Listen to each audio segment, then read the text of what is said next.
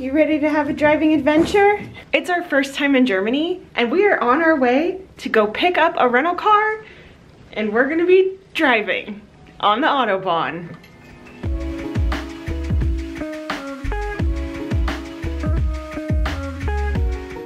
Okay, here we go. We're about to get on the Autobahn.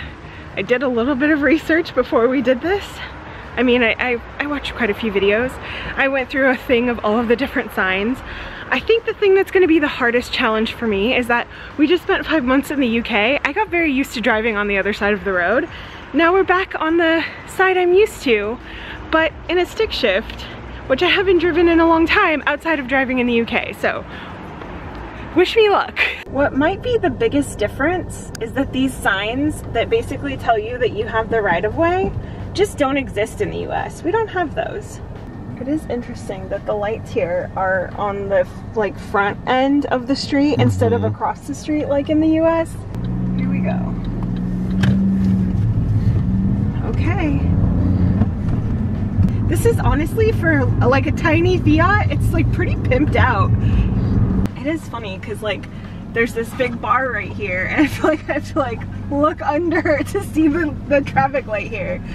Also, they do the yellow before green just like in the UK, which I'm a big fan of. I think that's one thing I wish we did in the US. Okay, that guy is going way faster than me. I don't know what the speed limit is right here now. So I was just going 30 just to be safe, but everyone is going faster than I am, so I guess I need to pick up speed a little bit. Honestly, I think this is so far easier than driving in the UK because at least there's a familiar side of the road. I have successfully made it to a gas station or a petrol station. I'm not sure what they call them here, but we are here. Jeremy ran inside to get us some breakfast, which might be some bockwurst and brochen, possibly. We are off to the Autobahn, leaving Cologne and heading down past Mainz, so we have a few hours to drive today. I will be curious to see what it is like because it looks like there might be traffic, and also I'm not sure if the stretch that we are about to do has any kind of speed limits or not. Something around 70% of the Autobahn does not have a speed limit. I guess there's a recommended speed limit, but it's something like 180 miles per hour.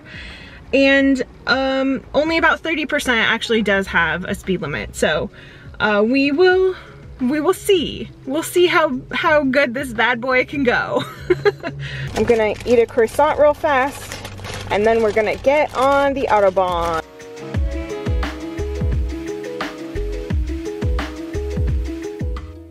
Well, I let someone pass me. I did one good thing. Okay, we're not on the Autobahn yet, but we're coming to it. Here we go.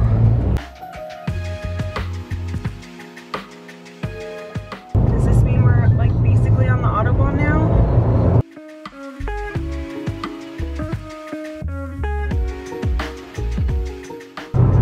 I'm driving in Germany right now and it's weird. This is comfortable right here in the very right lane until I get my bearings at least. Okay, so we're taking this for 17 kilometers. I'm going 100 kilometers right now, which I don't even know what that is in miles. We'll have to calculate that because my goal is to go at least 110 miles per hour because sometimes in the States when I've tried to like test old cars I've been like, can it go 100? So I feel like the natural thing is to test it to see if it could go a little bit more than that, and then I'm good, right? Sure.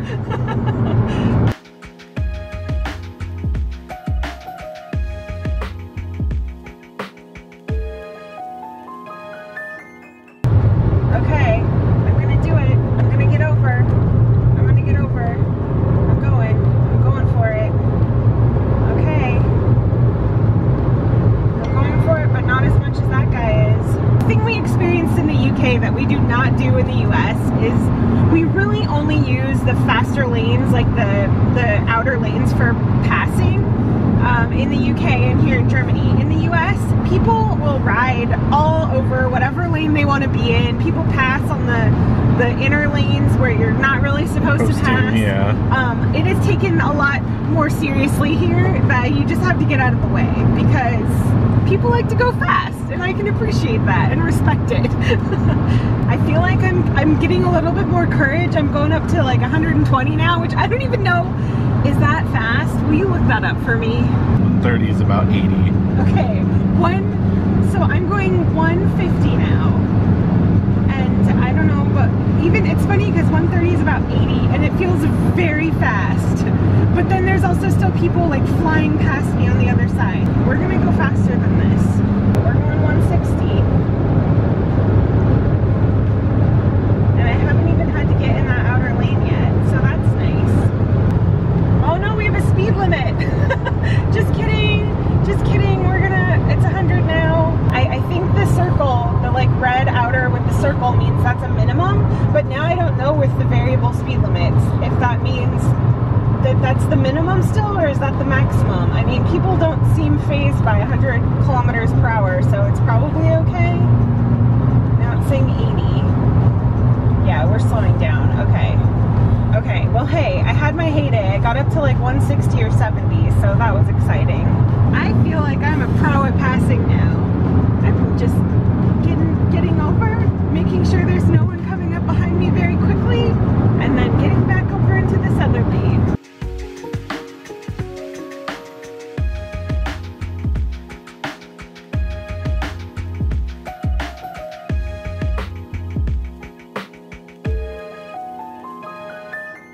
We are officially no longer on the Autobahn.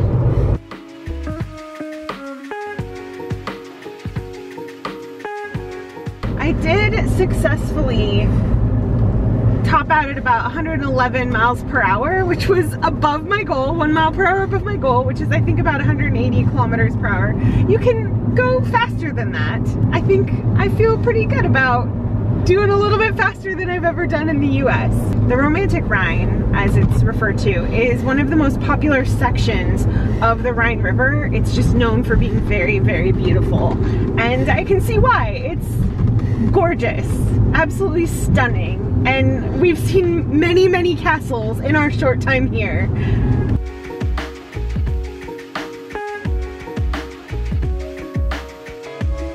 I missed lining up the gas gauge with the pump, but in my defense, this is a very tiny car.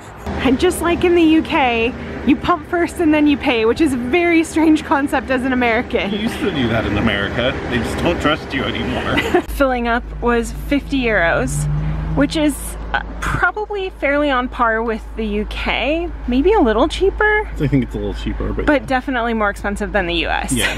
I just love that the place that we stopped for gas has a beautiful church right there. You can see vineyards in the background. It's absolutely gorgeous here.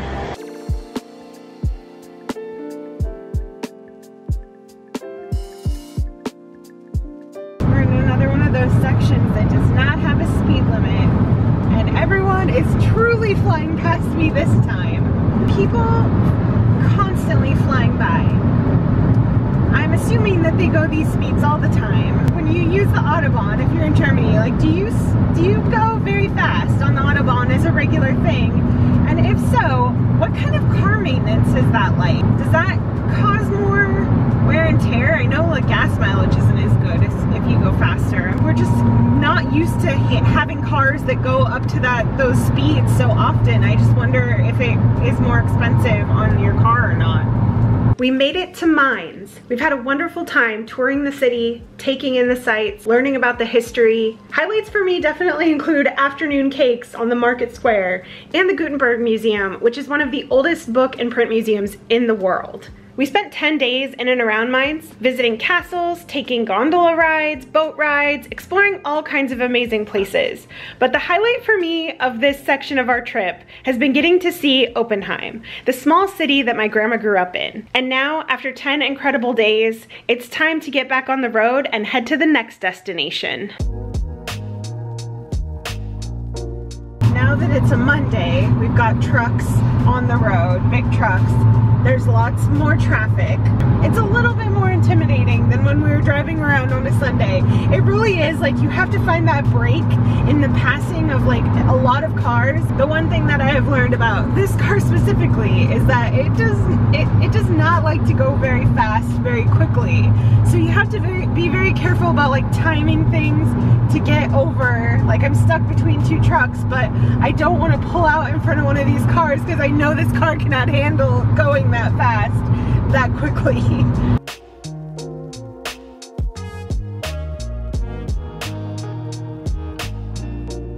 We made it to Bavaria, where we will be spending the next week, starting tomorrow in Rotenburg. I am very excited. This is our first time checking out Bavaria. We have a lovely hotel room. Carly has already made herself at home. She's already settled right in. How's driving in Germany for you? It's been fine. You've been okay? You've been okay riding in the car with me? I would say overall, it's been really good. I think, you know, last year I drove in the UK for the first time, and I think that was a completely different experience. And this feels a little bit more like driving in the US, probably because we drive on the same side of the road. But also, I think driving in the UK helps a little bit because there are some pretty narrow streets here. And I think it's kind of a combination of the two, and it's been pretty good. If you are an American and you're curious about what it's like driving here, I would suggest it. I feel like sometimes you just have a little bit more control and you can stop and see little towns and things like that, which that is what we're gonna do, so I'm very excited. It is amazing that people can drive so fast on the Autobahn, and yet it systematically just works really well. We were talking with my cousin the other day about how there's a lot more school involved and you have to have a certain number of hours of practice before you can get your license here. And I think it kind of varies from state to state in the US, but it sounds like it's a lot less intensive to get your license in the US, which is funny that you can get an international driving permit in the US and they're just like, sure, you can drive here now. Considering all of the things that German people have to go through in order to get their license here. But it works. It's systematically just works so much better than our freeway system in the US, in my opinion anyway. Carly's only opinion is that she's ready for a nap. We are spending the next week in Bavaria. We're starting in the cool old medieval town of Rotenburg. Our room has some amazing decorative pieces of Rotenburg, it looks like, so that's pretty neat. That's what we'll be doing in the next video, so make sure you stay tuned for that. If you haven't seen our video about Cologne, or Köln, I think that's how you say it, make sure that you check it out here. Thank you always to our patrons for supporting our channel, and thank you for watching. We'll see you very soon, all over Bavaria.